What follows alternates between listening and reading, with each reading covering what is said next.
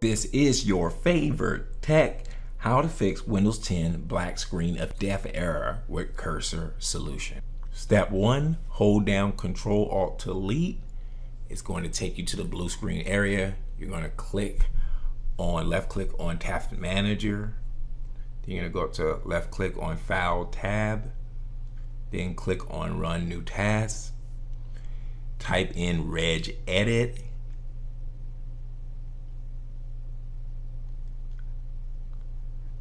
Checkmark create admin privileges. Click OK. All right, now we're in the registry editor. Go ahead and follow along. Local machine, drop down the folder.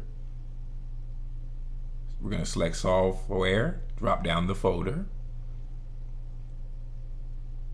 We're going to select Microsoft, drop down the folder. Let's scroll down.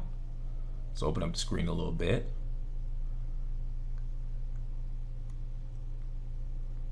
All right, we're gonna select Windows NT.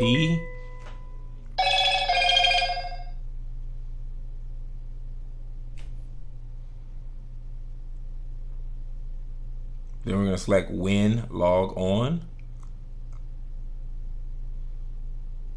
We're looking for a shell.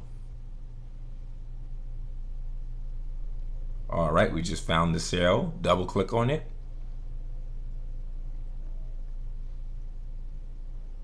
All right, once it open up, type in explorer.exe. Press OK. You can close out this window.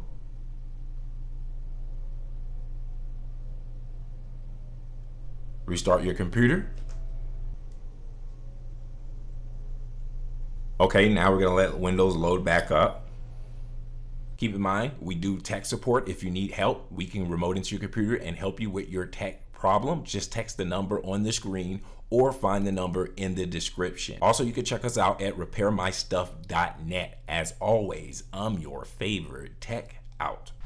Hey, if you found this video valuable, go ahead and return the favor by liking and subscribing to this channel. If you subscribe, type the phrase "I subscribed" in the comment section below. Keep in mind, when you subscribe, it motivates us to continue to make these free videos. Lastly, if you enjoy learning about technology, entrepreneurship, or making money online, go ahead and check out my other videos on my other channel. Thanks for your support.